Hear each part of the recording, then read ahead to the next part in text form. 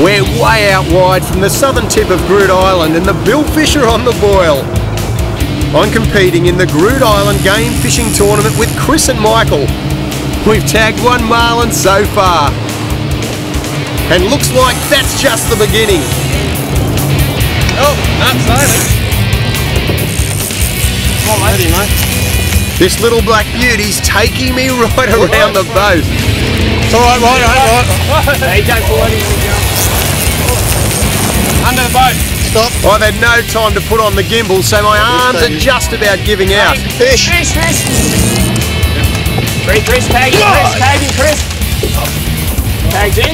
No. She pulled the hook just as Chris tried to tag her. Oh well, at least we got a good look at her. Luckily Michael spotted some beautiful curves on the sounder.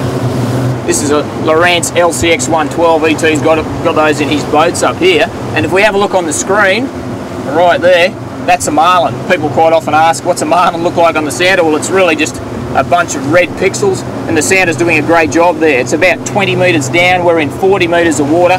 So what we'll do is keep coming across, see if we can't raise that fish up and get a bite. Geski's turn, and he's smart enough to belt up early in the battle. Keep going forward, go forward, left hand down, forward. Well, there he is, ET. Yeah, mate, looks pretty good. Tag in the shoulder. Tag in. Well done, mate. Thanks, well done, champ. Good work. Good on you, mate. Well done. Thank you. That's a nice fish, hey? He's about 35 kilos. Black marlin grow really quickly when they're young, so he's probably only a couple of years old. Woo, he's still pretty good. Oh, yeah. Hey, that's a go. Number 2, well done. That's how easy it is. Well done, thanks, Chris. Good job, mate. Good on you.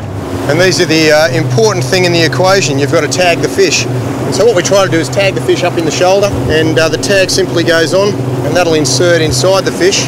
And when the fish is caught again, well, these tags need to be sent back. We actually write in what weight the fish was, where it was caught, and so fisheries can find out how far it's travelled and the growth rate of that fish over that period of time.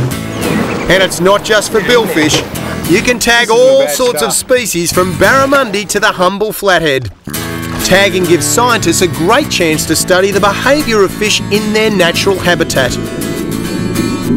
Well, we've been able to answer a whole lot of questions through the tagging program that really haven't been able to be answered any other way. The two most important pieces of information are movement and growth.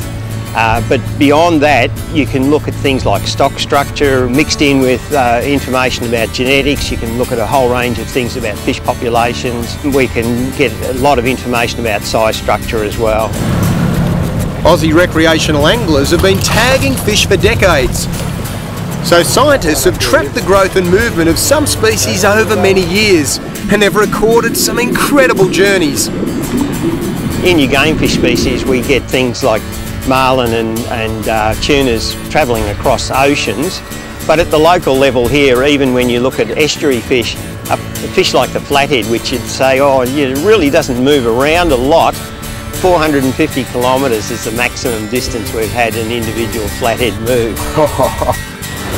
The great thing is, any recreational fisher can get involved with tagging research just by contacting your local fisheries.